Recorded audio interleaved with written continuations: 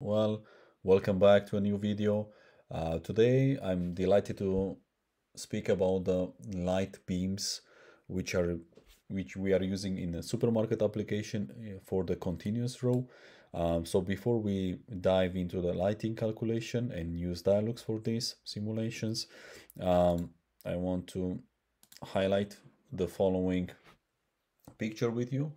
Today we will take care about the continuous lines in supermarkets where typically we have a height of from between 4 to 6 meters.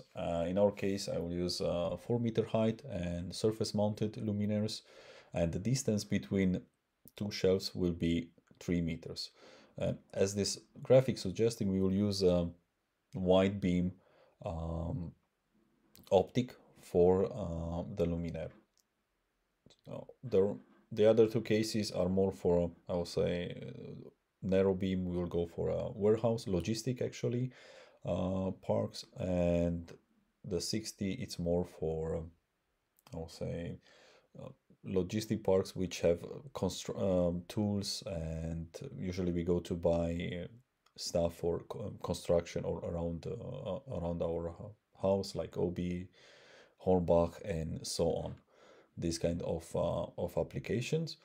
And another very important graphic, I would say, is the following one, where we have a single luminaire, or yeah, the same luminaire, where we with more optics available, like double asymmetric, asymmetric, a flat, which is a very wide beam, known in the lighting industry, wide beam, narrow, and very narrow. So these optics usually can be found on a single luminaire type, and yeah, you can just use that specific optic that you need for your application. The main reason why I want to speak about the light beams is very important um, to choose the correct wide beam by having the, let's say, the dimension of the between the two shelves, the height of installation of the luminaires. So then you can, for all these lighting beams, for example, I choose for you the following luminaire, which in this case, this luminaire has like 5 to 6 different light distributions. So it's very important to narrow your using, let's say, light beams to maximum 2. For our case, I will go for a wide beam. I will say this is the proper one, but I will want to compare it with a very wide beam just to see the effect and, of course, the results that we will get. So let's select the luminaire, the wide beam.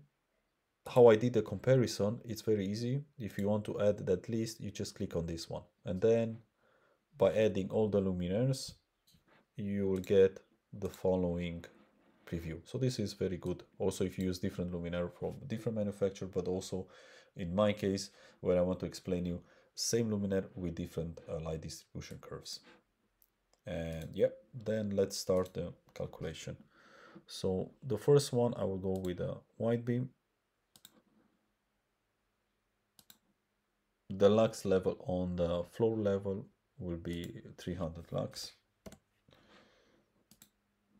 The luminance level for the sales, and here on the second row, sorry, I will just go and choose the very wide beam in this case, and now I'll just add these luminaires for the second row. So here you can see already the difference between the distribution curves, very nice realized from above, and here as well from a different view, let's say from front. So you can see the wide beam, I would say first view, this will be proper for this type of application with the current dimension that I mentioned early. And yeah, I would say that's that's really good. And let's start the calculation and let's see the outcome. I choose to use a continuous line from one wall to another, just to have also the possibility to visualize the light distribution curve on the end of the wall. And in this case, it would be very nice to see the difference on the shape of the distribution curve for a very wide beam compared with a wide beam. So you see it by end of the wall, the very wide beam, we have it on the right, and the wide beam we have it on our left side. The illuminance level, you see, is 285, so we are below the 300. And yeah, that's the difference. Here we have a bug in Dialux related to this, let's say, shadow on the floor level. Even I remove everything from this space, it seems that for some reason we have this continuous line, and it's just this part. It's not a reflection from the shelf. As I said, I remove the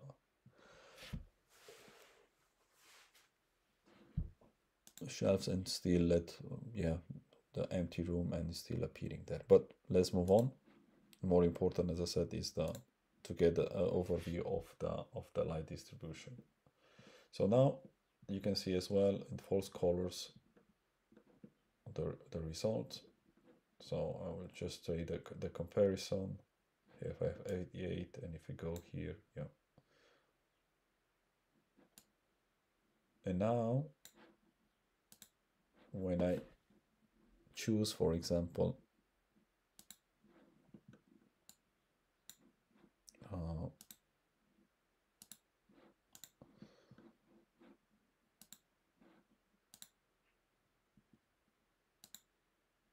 the wide beam, I want to change it actually with very wide beam with wide beam as well, and just to redo the calculation.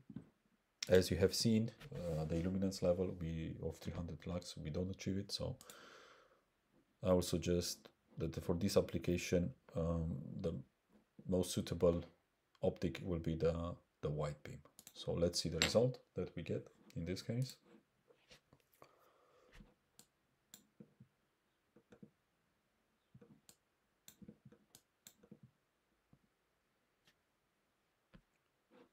Yeah, so now we achieved the lux level requested for a supermarket area.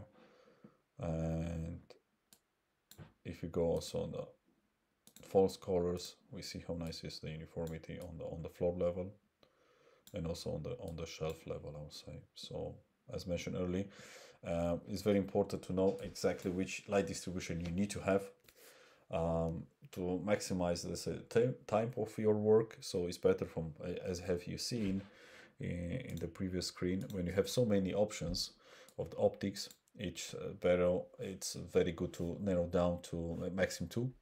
I say maximum 2 because you need to make a comparison. Let's say if you very wide beam with a wide beam and maybe a double asymmetric, and choose the best outcome related to uniformity, lux level, for your application. And yeah, I hope that everything is clear. If you have questions, please let your comments in the section of comments. And if you did not subscribe to my channel, please do so. That will help me, and I appreciate your support. Give a thumbs up, and yeah, check the other videos, which I will say they're very interesting, about different application as well. And feel free to let your comments in the section below.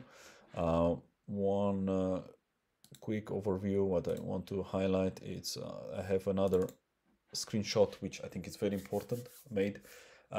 Speaking about the light distribution, here I want to highlight that even you have the same lumen, same distance, and you will get automatically a different lux level based on the light beam characteristics. So you use, say, 3 meters, when you have a 60 degree, or in this case will be narrow, let's say, to medium beam, I would say it will be 39. But if you go on narrow, 38 degrees is 97, and very narrow and then very sharp, I would say, and or pointless, you see a big difference related to the illuminance level. So that's all for today. That's next time we will go in a different, let's say, application, where I try to highlight also the importance of the light beams, as mentioned early. For example, for a warehouse where we have a different height, and then we need definitely a different lumen package, a different optic to achieve the lighting requirements for that one. So have a good day. Until next time, stay healthy. Bye bye.